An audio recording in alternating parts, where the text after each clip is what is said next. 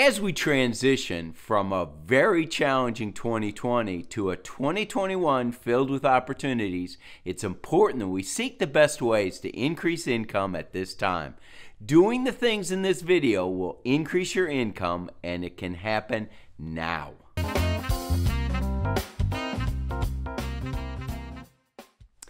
A new year always brings hope and optimism for resolutions, changes, and especially goal setting. 2021 is no exception, and in fact, we may have greater optimism for change than ever before. This could be your best year ever for fundraising and increasing income. I've devised a 6-step plan for helping you increase income in 2021. Step 1. Conducting a situational analysis. It's important that you analyze the impact of the last year. 2020 was probably the most challenging year for your organization. It was for me, and I've been doing fundraising and development for more than 36 years. But it forced me to be more creative than ever before. I'm someone who enjoys routine and consistency, and I especially don't like surprises. Last year, we were frequently forced to pivot and flex, often at a moment's notice. Virtual events replaced live events, and face-to-face appointments and relationship building, the most critical part of fundraising and development, came to a screeching halt. So the impact was great and probably affected your ability to raise money. Therefore, you'll want to evaluate what sources of income did increase and which decreased. In many cases, the letter phone strategy filled the gaps where we lost income. Countless organizations actually saw great increases in direct mail income. A seasoned direct mail expert shared that COVID may have boosted direct mail by 10 to 15%. Without a doubt, income from events were reduced greatly even if you were able to do a digital event. There were exceptions for some organizations who made the same or more than a live event, but few saw virtual events increase over a live event the prior year. Without the benefit of face-to-face appointments and challenges, organizational leaders had to rely on phone calls, but only after they felt comfortable the donor's income was not dramatically impacted by the pandemic, thus delaying appeals at a time when funds were needed. Fortunately, in a large number of cases, donors or partners gave the same amount as the year before, and even more as donors and partners helped to fill the gap for income lost by out-of-work donors or partners. All this data should help you to see where your need to focus your time and efforts are in 2021. As we slowly come out of this pandemic and hopefully move to a post-COVID period, you'll want to see relationships reestablished and fundraising activities return to normal. Step 2, set income fundraising goals. You need to determine what projects, efforts, or portions of your budget need funding and set income goals for each. Goals set at the beginning of 2020 went out the window by late March or April as we moved into survival mode. As we hopefully move into a post-COVID period for summer or fall, we can reevaluate our New Year's goals and see if those are realistic. Perhaps we'll be at a point where we can once again feel comfortable and set optimistic goals. But throughout the year, we should always be prepared to adjust the goals upward or downward depending on the circumstances. But setting goals is not an option and should not be put on hold. You should factor in that when live events start to come back, they may be at a reduced size. That doesn't have to, but could mean less income. And as you start to meet with major donors or partners, understand that some may not feel comfortable meeting individually until summer or even fall, depending on the distribution and success of the vaccine. Step 3, target your time, relationship building, and appeals. It's critical that you begin to focus your time back on the things that are going to have the greatest value or return on investment. Ask yourself, what's going to be the best use of my time each day, each week, each month? Most fundraising plans focus in on 3 priorities. The first priority is major donors and partner relations. In most cases, the best use of your time will be relationship building and actually asking for a gift. Reestablishing the relationships that may have been negatively impacted by your time in isolation may be critical. Start now to finish off any thank you calls to those major donors or partners who gave at year end and plan the strategy for year-round cultivation and move management. For all donors and partners, establish a major partner plan. I created a strategy years ago that I call the 333 strategy for cultivation. That entails 3 visits, 3 phone calls, and 3 letters in a year's time. This can be done by planning 1 letter or note a month, then 1 phone call the next month, then 1 visit the 3rd month, and then skip a month and start the process over in the 5th month. You can do this cycle 3 times per year and complete the 333 cultivation time with your donor or partner.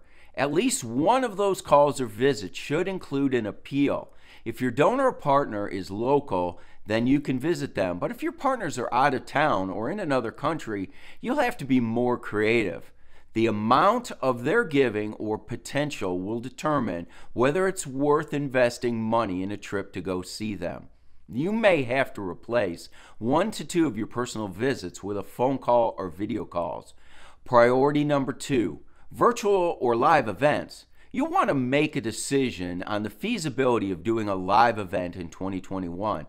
As I've mentioned in past videos, doing events in the middle of a pandemic has been challenging to say the least.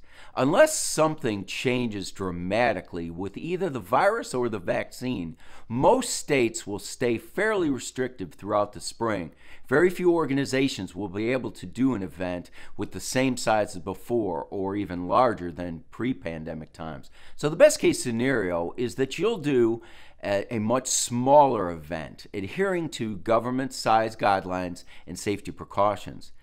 In reality, most of you will probably have to shift to later spring or early summer to do a live event, or in reality, shift to the fall or the spring of 2022. I'll be producing a video soon to discuss the options for live events in coming weeks. Priority 3, donor communication. Communication with our donors and partners has never been and will never be more important than it is right now. Continue with your current strategy of email marketing and newsletters if you're doing those already, and you may even want to consider increasing the frequency from 3 to 4 times a year to 8 to 12 times a year. If you aren't doing either, at least begin email marketing, newsletters, and appeals, and perhaps even a hard copy newsletter if you've got an older audience and have the funding to do so. Priority 4, public relations. Be as creative as possible to keep your name in front of people, donors or prospects. Newspapers, radio, television stories about your organization will help raise visibility and let people know you're still making a difference and that your activities have not been put on hold. Step 4. Learn more about fundraising. It's important to never stop learning that applies to fundraising. Read the latest books on fundraising and development and focus in on areas you wish to grow, whether that's relationship building with major donors or writing effective e-blasts or newsletters or working with foundations. I'll include a reading list in the description below, but one of my favorite books on fundraising is entitled Development 101 by John Frank. Other great books include Donors Are People Too by Tim Smith, It's Not Just About the Money by Richard Perry and Jeff Schriefels, Money, Possessions, and Eternity by Randy Alcorn, and of course any book by Gerald Panis.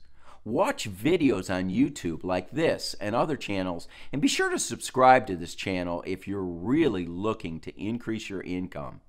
Also, seek out podcasts if that's the way you like to learn. Some people enjoy book on tape or podcasts while driving. Step 5. Learn about fundraising tools available to you. There are a number of great fundraising tools out there, and you should seek out the help of experts. teamgoal.co is one of the best websites on development principles and practices. It offers great articles, videos, podcasts, and such on major donor relations, events, and other fundraising topics. For those doing events such as banquets, dinners, a-thons, there's a software called Ministry Syncs that's amazing. It's an online software for registration and event management. Step 6. Integrate into the community or explore new ways to get your message out. Increasing income doesn't just include lifting your current donors or partners to a higher level of giving. It also includes cultivating relationship with prospects or suspects for new gifts to your organization. Oftentimes, that includes getting into the community and just meeting new friends. Join social organizations or business clubs and get to know people and understand so that they can understand about your organization. I mentioned earlier that's the importance of increasing public relation efforts by using the media, but take advantage of speaking opportunities and offers to use your expertise to be a resource to others. Being of value to others will increase people's interest in you and will drive giving and income. I'm optimistic that this coming year will be an exciting time of transition from time of COVID to post-COVID. You can't afford to sit back and do nothing. It's important that you seek ways to increase and do it now. If you're looking to increase your income and found this video helpful, let me know by giving it a thumbs up. And if you wish to watch future videos on this channel, hit the subscribe button and click the bell to be notified immediately of the next release. Also, post a comment below if there were things that you especially liked, or if there were topics or questions you'd like to address. For videos similar to this, click our video or playlist listed above. To watch other videos related to nonprofit fundraising, go to Development Effectiveness Strategies on YouTube. And as always, I wish you the best as you strive to increase your income and reach the goal of becoming fully funded. Thank you.